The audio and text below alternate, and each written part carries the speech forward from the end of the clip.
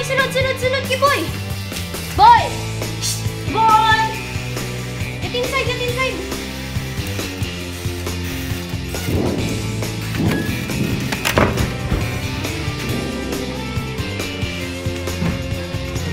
Ayun nga, boy. Yun. Thank you. Thank you. Thank you, ma'am. Salamat. Merry Christmas. Yay! Suki sa GDR. We got some calendar and mug. So I'm currently preparing for CINEKASIMANWA kasi opening na ngayon ng CINEKASIMANWA 7.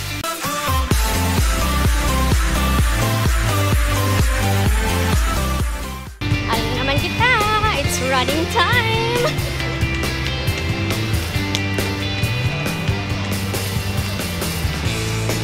Grabe, ginagutom na ko. Hindi na pa ako actually naka-prepare dahil siyempre I do edit stuff for my vlog and ended up at 6:05 and I'm still here walking and walking and walking. I wanna run, but the floor is slippery. So there, let's go up.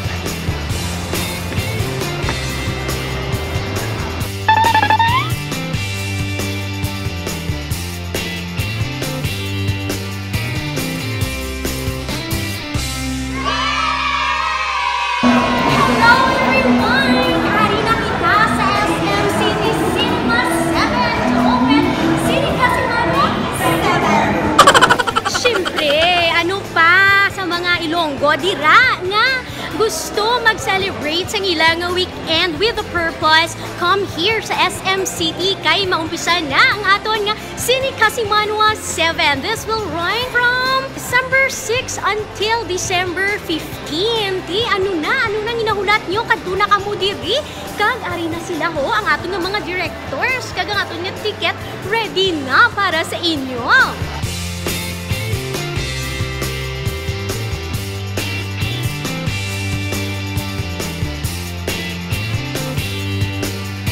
Before I give you one of the CK7's festival directors, I have a special request first. I'd like to request everybody to gently tap the back of your seatmate. Tell that person, salamat kaibigan. Sana ikaw ay ngumiti rin. Sige nga, ngumiti tayong lahat.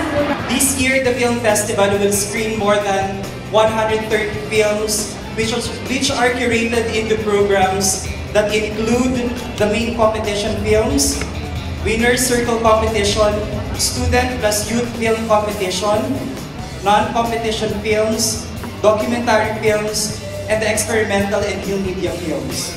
Oh lala, hindi magpapirdi ang mga babae na pag-abot sa filmmaking. Upod ko si Kat sumagay sa anong film natin sa mong Kat? Utwas na mas-screening on December 7 and Gulot-anon nga dulot December 10 sa Festive.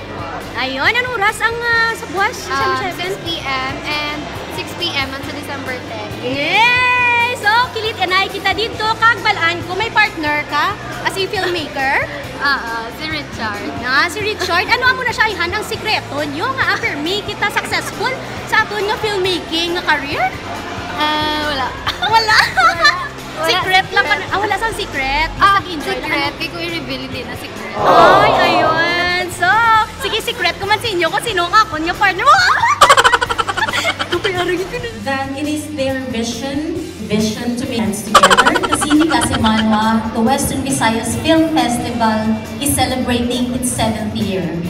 7 years of promoting tourism through film. 7 years of uplifting the culture and arts of the lokal. Kung may female filmmakers kita, hindi man magpapirdi ang ato nga mga students. We have Rovic and Aljoy. Ano yung mga film?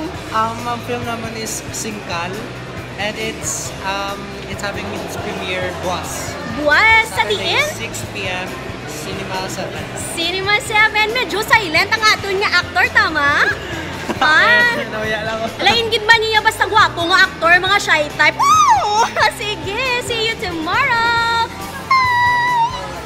We believe that there is still much that Western Visayas filmmaking can offer to the rest of the country and even the world. We hope to discover and witness more of the development of your stories and narratives that will serve to enrich Philippine cinema and would lead us to the global spotlight, especially now that we are celebrating the 100 years of the Philippine cinema.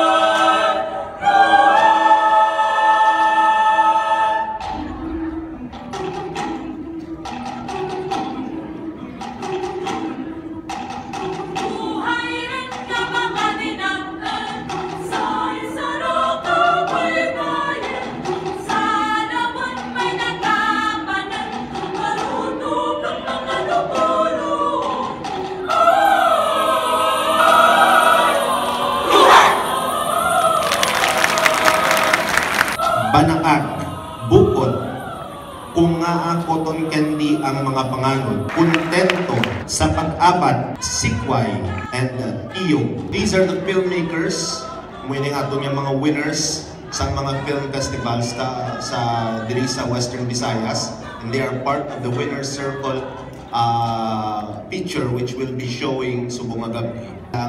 These are probably the future of Western Visayas cinema. Alright, nagabalik naman si Direk Calver Mendoza, ang aton nga director for Dungan. No? Saan ka niya sa screening?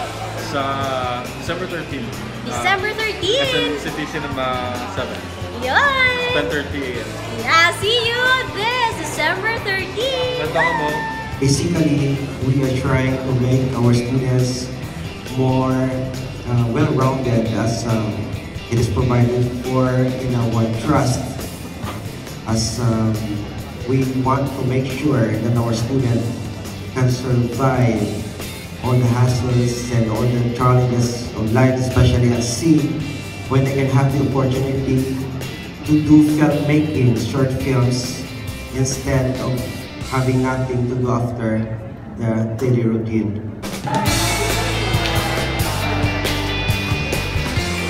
Excited na ako, mapila man sa di. Sorry.